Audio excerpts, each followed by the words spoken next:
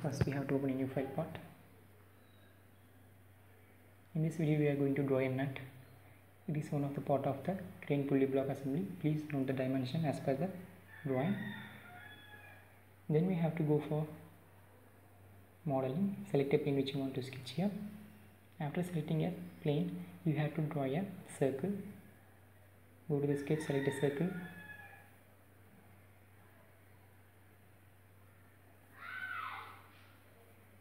After drawing a circle, you have to specify the dimension for it.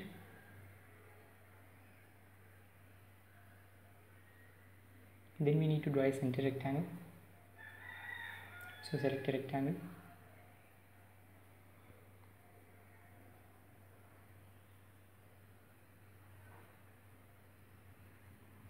Then click OK. You have to specify the dimension for a rectangle.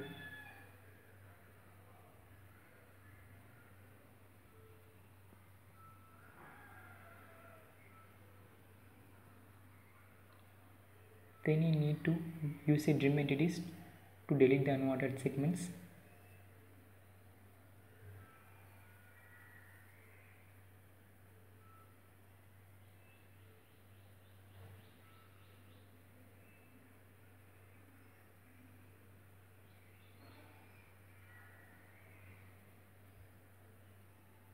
Then we have to draw one more concentric circle.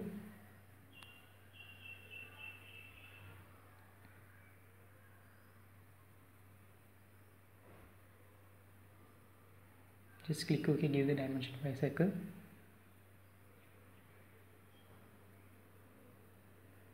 Then click OK, exit the sketch, go to the extrude boss, select our corresponding sketch in a design tree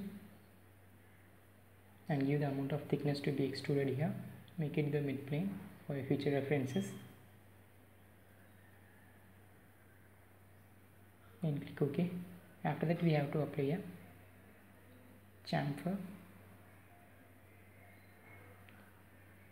So go to the chamfer,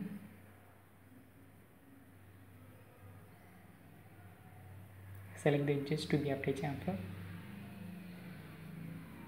We have to give the dimension as per distance and angle. Likewise we have to apply the chamfer at another edges. So just click OK. Again you have to go for chamfer and select another edges. So click the chamfer. Again you have to select the edges where the chamfer is to be applied and then click OK. After that you have to select a face where we want to sketch here. So select one face and make it to the normal view. After that you have to draw a circle here. Go to the sketch, draw a circle. The circle must be at the center. Then click OK, give the dimension for a circle.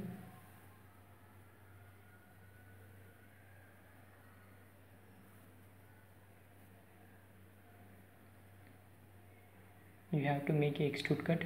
So just exit the sketch, go to the features. You have to remove a material here. So we are using a extrude cut.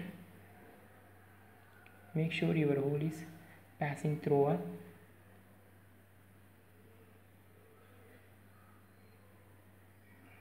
then click OK. After that you need to create a thread at a internal. So you have to use a thread option in your drop down list of hole wizard. So select a thread option.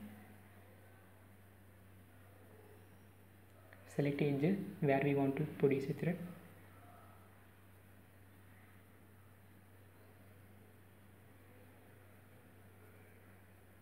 After that you have to specify the height of thread to be produced. Then we are using a type as a metric standard. You have to specify the metric as per your diagram reference. Here I have to specify the metric 52. Just click OK. If thread cannot be created, you have to just select a extruded thread here. Click the extruded thread and click OK. Now the thread is successfully created. After that we have to just apply the color for a good appearances.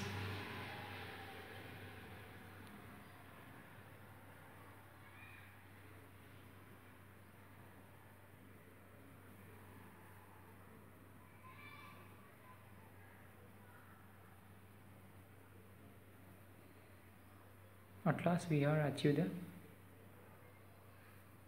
shape of the nut as per the diagram reference.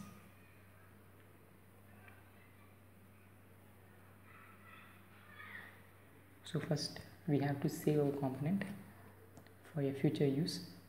Don't forget to share and subscribe. Thanks for watching.